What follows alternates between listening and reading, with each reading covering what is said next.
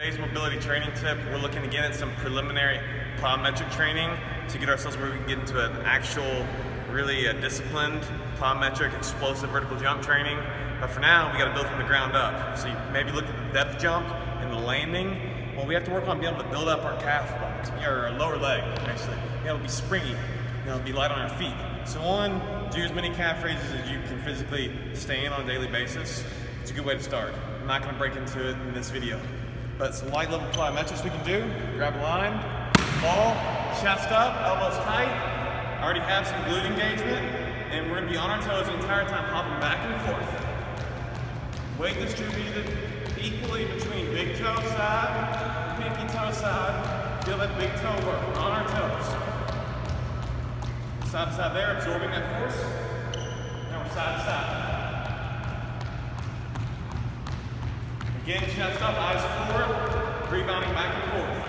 And we got right leg forward and back. And this is where like our middle schoolers tend to struggle. They start collapsing at the waist, bending forward.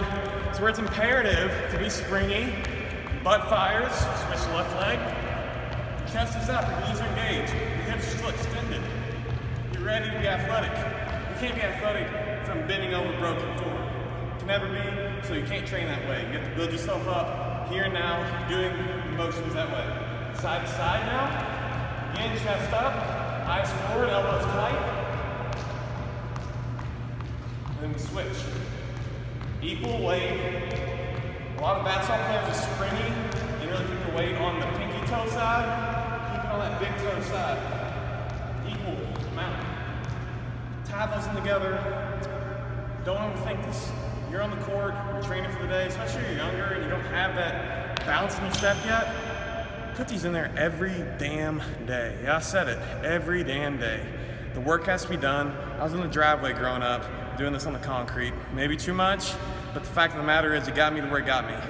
You have to get your legs built up for the sport. Be springy, be explosive, ready to be on your toes. That's what basketball's about. If you found this helpful, connect below, there's a free ebook down there.